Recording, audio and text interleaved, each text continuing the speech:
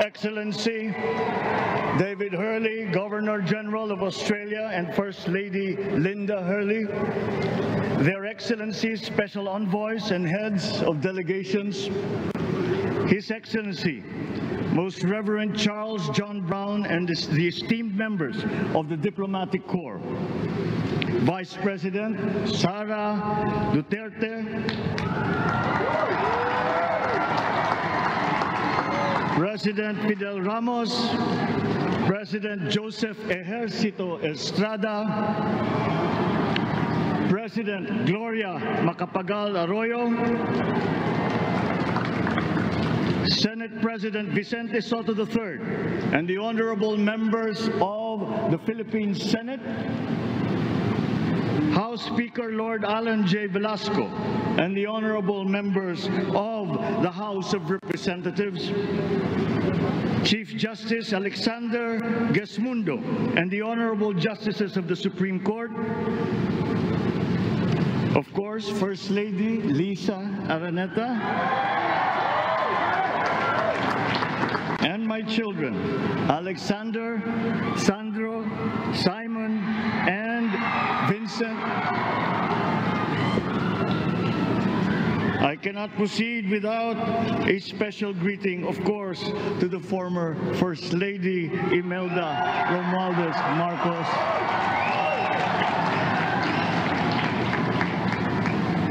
Other distinguished guests, ladies and gentlemen, my friends, ang aking minamahal na mga kababayan, magandang tanghali po sa inyong lahat. This is a historic moment for us all. I feel it deep within me. You, the people, have spoken, and it is resounding. When my call for unity started to resonate with you, it did so because it echoed your yearnings, mirrored your sentiments, and expressed your hopes for family, for country, and for a better future. That is why it reverberated and amplified as it did, to deliver the biggest electoral mandate in the history of Philippine democracy.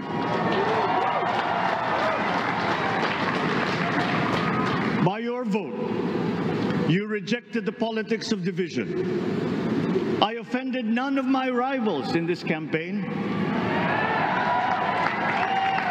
I listened instead to what they were saying.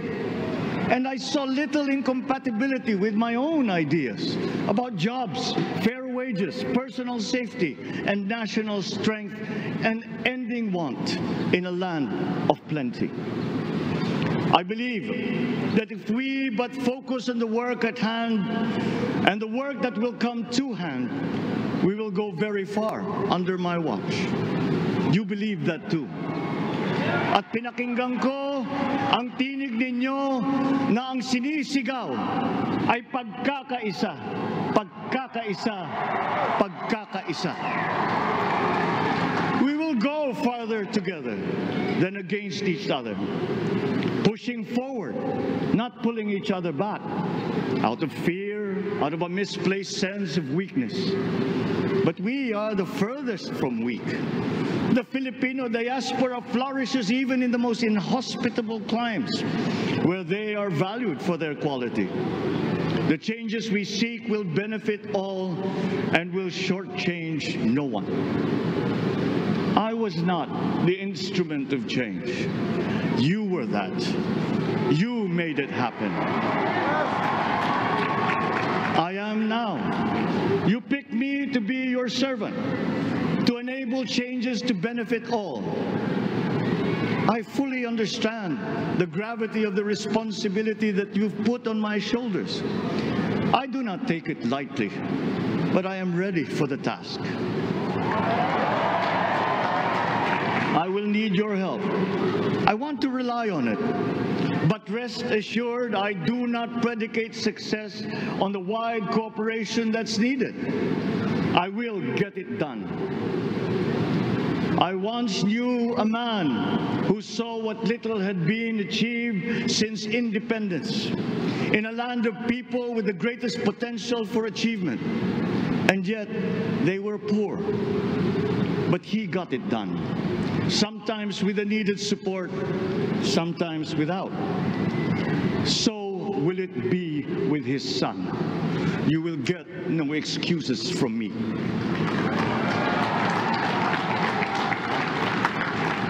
I am here not to talk about the past. I am here to tell you about our future. A future of sufficiency, even plenty, of readily available ways and means to get done what needs doing, by you, by me. We do not look back, but ahead, up the road that we must take to a place better than the one we lost in the pandemic. Gains made and lost, opportunities missed, well-laid plans superseded by the pandemic. Indeed, ours was the fastest growing economy in ASEAN by ways now outdated. We shall be again by a radical change in the way the world must now work to recover what we have lost in that fire and move on from there. We face prospects of the spread of the war abroad, of which we are totally blameless. We seek friendship with all. But countries like ours will bear the brunt of it. And if the great powers draw the wrong lessons from the ongoing tragedy in Ukraine, the same dark prospect of conflict will spread to our part of the world. Yet, there is more out there. Like going forward by new ways of doing that the pandemic forces to adopt. A stronger resilience, quicker adaptability. They are our best prevention. They are our best protection. Quiet reflection in a rough and tumble campaign of a breadth and intensity never experienced revealed some of them. Such as the willingness to listen despite the noise, the hesitation to quarrel over differences, and to never, ever give up hope of reconciliation. These gave me the peace to ponder deeper. There are hints of a road not taken that could get us out of here quicker, to something better, something less fragile. There is also what you, the people, did to cope. But this time empowered by new techniques and more resources. You got by, getting some of what you needed with a massive government help. And for this, I thank my predecessor for the courage of his hard decisions. But there is a way to put more means and choices in your hands. I trust the Filipino. Imagine how much more you'd achieve if government backstops instead of dictating your decisions. Always there to pick you up when you fall, giving what you need to get past a problem. Imagine if it invested in your self-empowerment to bring it closer to taking on whatever challenges come. Imagine a country that, in almost every sense, is you. Now imagine what you and government can achieve together. We did it in the pandemic. We will do it again. But again, I will not predicate my promise to you on your cooperation. You have your own lives to live, your work to do, and there too I will help. Government will get as much done alone without requiring more from you. That is what government and public officials are for. No excuses, just deliver. It was like that once upon a time.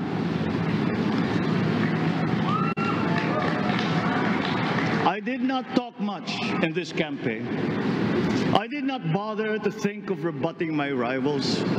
Instead, I searched for promising approaches better than the usual solutions. I listened to you. I did not lecture you who has the biggest stake in our success.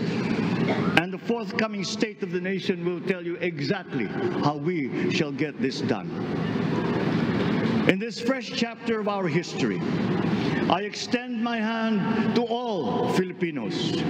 Come, let us put our shoulders to the wheel and give that wheel a faster turn to repair and to rebuild and to address challenges in new ways, to provide what all Filipinos need, to be all that we can. We are here to repair a house divided, to make it whole, and to stand strong again in the bayanihan way, expressive of our nature as Filipinos.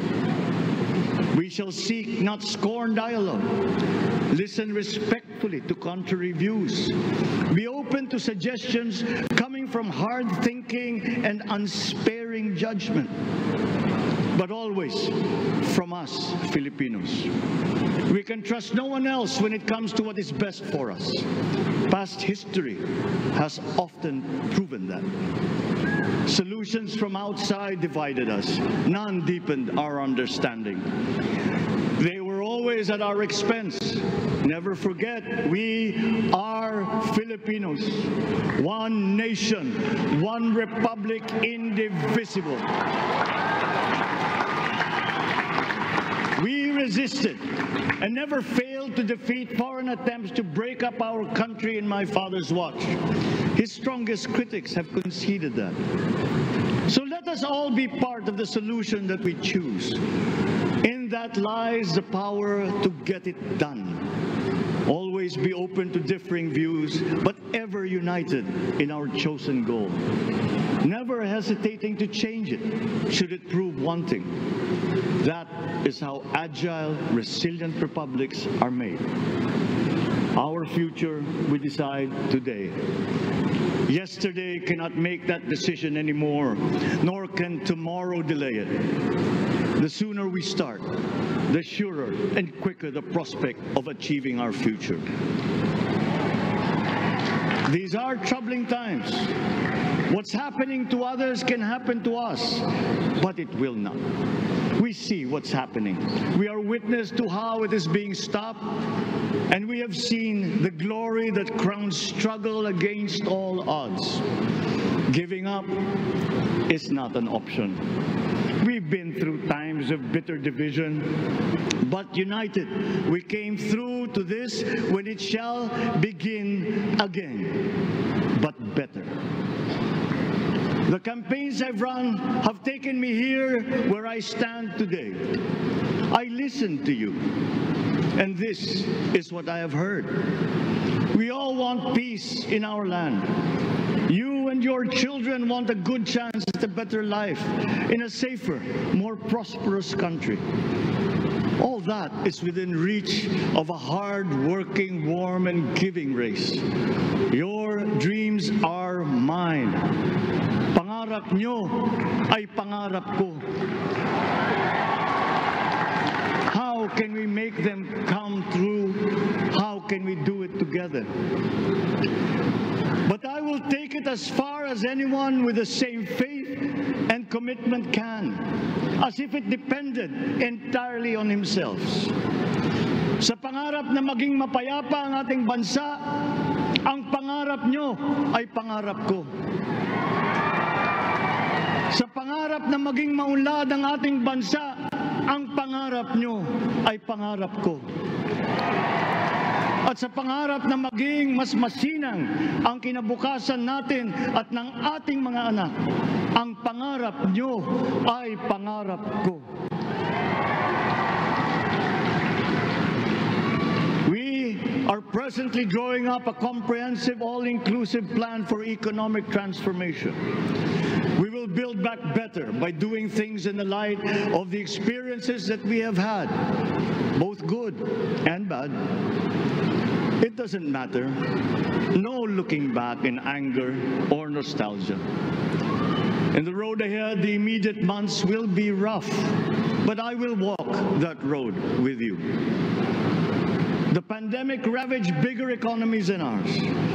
The virus is not the only thing to blame. What had been well built was torn down. We will build it back better. The role of agriculture cries for the urgent attention that its neglect and misdirection now demands. Food self-sufficiency has been the key promise of every administration. None but one delivered. There were inherent defects in the old ways and in recent ways too. The trade policy of competitive advantage made the case that when it comes to food sufficiency, a country should not produce but import what other countries make more of and sell cheapest. Then came Ukraine. The most vulnerable when it comes to food are the countries furthest away from the conflict, those bearing no blame for provoking it. Yet they face the biggest risk of starvation.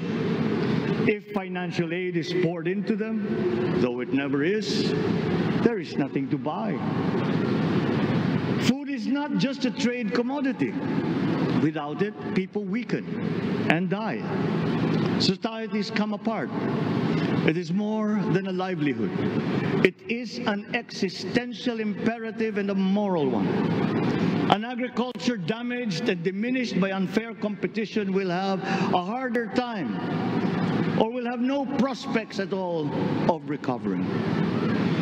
Food sufficiency must get the preferential treatment the richest free trade countries always gave their agricultural sectors. Their policy boils down to don't do as we do, do what we tell you to. I am giving that policy the most serious thought if it doesn't change or make more allowances for emergencies with long-term effects. There is a parallel problem in our energy supply. Sufficient fossil fuel-free technology for whole economies has yet to be invented. And it is not seriously tried by rich countries. Again, consider the response of the richest countries to the war in Ukraine. But surely, a free world awash with oil can assure supplies. Or we will find a way. We are not far from oil and gas reserves that have already been developed. What we teach in our schools, the materials used must be rethought. I am not talking about history. I am talking about the basics, the sciences, sharpening theoretical aptitude and imparting vocational skills, such as in the German example, alongside the national language with equal emphasis and facility in a global language, which we had and lost. Let us give OFWs all the advantages we can for them to survive and to thrive. Our teachers from elementary up are heroes fighting ignorance with poor paper weapons. We are condemning the future of our race to menial occupations abroad. Then they are exploited by traffickers. Once we had an education system that prepared coming generations for more and better jobs. There is hope for a comeback. Vice President and soon-to-be Secretary of Education, Sara Duterte Carpio, will fit that mission to a T. We won't be caught unprepared, under-equipped, and understaffed to fight the next pandemic. To start with, we never got over the pandemic of poor, if any, free public health. The last major upgrade of a public health system, exemplified by the resources poured into PGH, predates the current shambles by 3 generations. Our nurses are the best in the world. They acquitted themselves with the highest distinction abroad, having suffered even the highest casualties. With the same exemplary dedication at home, they just got by. They are out there because we cannot pay them for the same risk and workload that we have back here. There will be changes starting tomorrow. I am confident because I have an OPLE in my cabinet. There were shortcomings in the COVID response. We will fix them out in the open. No more secrets in public health. Remember, I speak from experience. I was among the first to get COVID. It was not a walk in the park. My father built more and better roads, produced more rice than all administrations before his. President Rodrigo Roa Duterte built more and better than all the administrations succeeding my father's. Much has been built, and so well, that the economic dogma of dispersing industry to develop the least likely places has been upturned. Development was brought to them. Investors are now setting up industries along the promising routes built. And yet, the potential of this country is not exhausted. Following these giant steps, we will continue to build. I will complete on schedule the projects that have been started. I'm not interested in taking credit. I want to build on success that's already happening. We will be presenting the public with a comprehensive infrastructure plan. 6 years could be just about enough time. No part of our country will be neglected. Progress will be made wherever there are Filipinos, so no investment is wasted. The recovery of Philippine tourism, with its emphasis on accessing nature's beauty, I am sure will exceed expectations.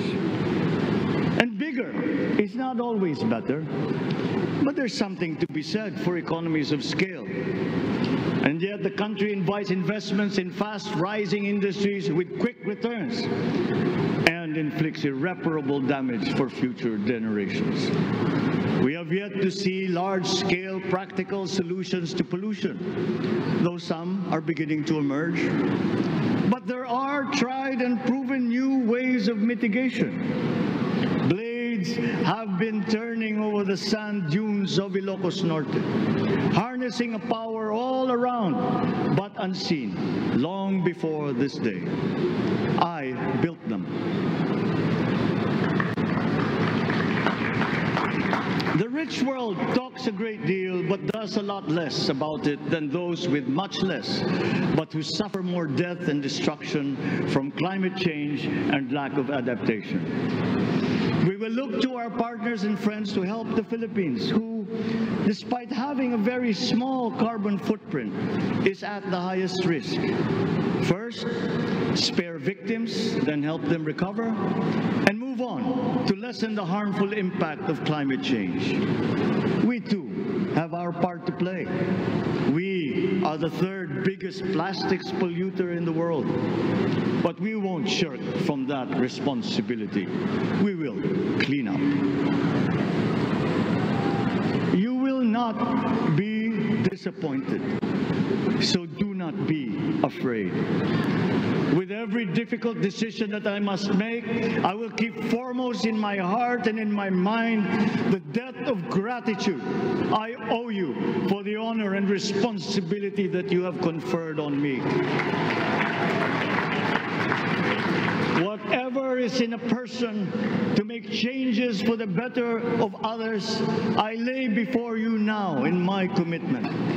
I will try to spare you. You have your other responsibilities to carry. But I will not spare myself from shedding the last bead of sweat or giving the last ounce of courage and sacrifice. And if you ask me why I am so confident of the future, I will answer you simply that I have 110 million reasons to start with. Such is my faith in the Filipino.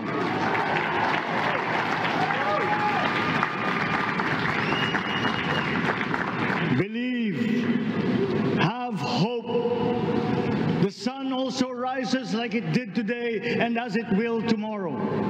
And as surely as that, we will achieve the country all Filipinos deserve. God bless the Philippines. God bless our work.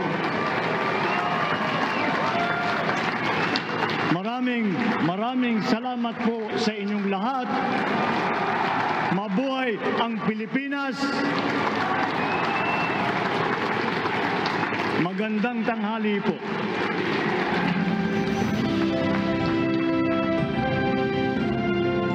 Excellencies, ladies and gentlemen, the President of the Republic of the Philippines, President Ferdinand Romualdez Marcos Jr.